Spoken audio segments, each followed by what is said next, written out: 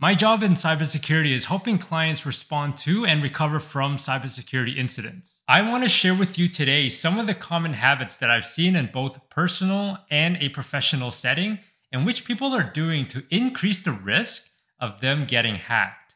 Share this video with the people that you know that are guilty of having this habit. Number 1, passwords. If the password shown on the screen is or was your password,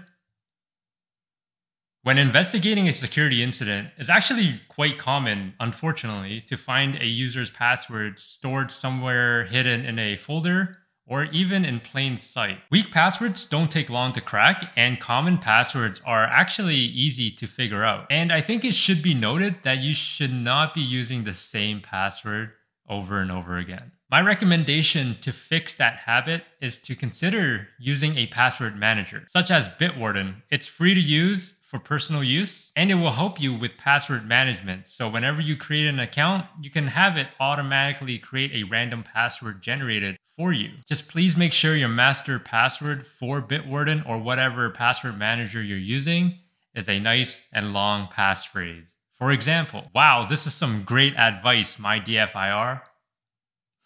Habit number 2, blindly trusting sign-in pages. I'm sure you have received emails in the past asking you to click on this link and sign in, or even guilty of clicking on a free giveaway link and asking you to sign in. Well, if you did sign in, you might have just given your credentials for free to the hackers. And unfortunately, this is very common in cybersecurity, and it's what we like to call credential harvesting. So what is the solution for habit 2? Always double check the site that is presenting you a sign-in page. Many times these credential harvesters, they tend to duplicate legitimate email providers such as Gmail or Outlook to make it look authentic. But if you actually take a step back and look for a second at the website URL bar, you could avoid handing over your credentials for free, making it a little more difficult for hackers to get into your account. Habit number 3, avoid using multi-factor authentication or not even turning it on. For those that are not aware of what multi-factor authentication is, it is using 2 or more authentication factors to validate your identity, such as something you know, like your password,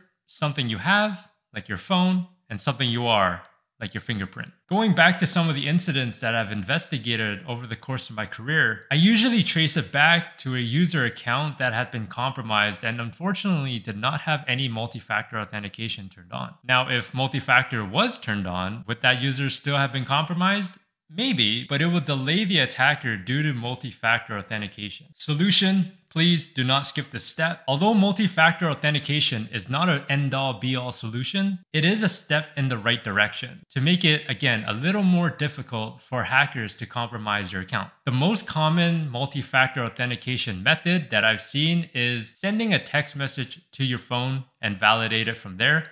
However, I don't really recommend that method. Instead, I would recommend you install an authentication app such as Microsoft or Authy. Habit number 4, trusting files downloaded from the internet. More often than not, hackers love renaming their malware into something that appears legitimate. Typically, your antivirus will pick up any malicious files that were downloaded and executed on your machine, but sometimes that's just not the case. I've investigated multiple security incidents related to malware, especially ones that are called info stealers. And it is exactly what it sounds like. It steals your information. Which brings me to a side note. Whenever you sign in and your browser asks if you want to save this password in this browser, please don't save your credentials in your browser because info stealer malware are known to steal this information. So in those security incidents, unfortunately, the antivirus did not catch this malware due to its size, but there are some signs that you, as the user, should be aware of to avoid double-clicking and executing malware. So this solution is, again, not an end-all be-all, but it is nice to know. One thing you can do on your machine is enable file name extension. This will visually let you see the file extension of a certain file. Hackers love to trick users into executing their malware by masquerading their malware into, for example, a PDF document, when in reality, that PDF document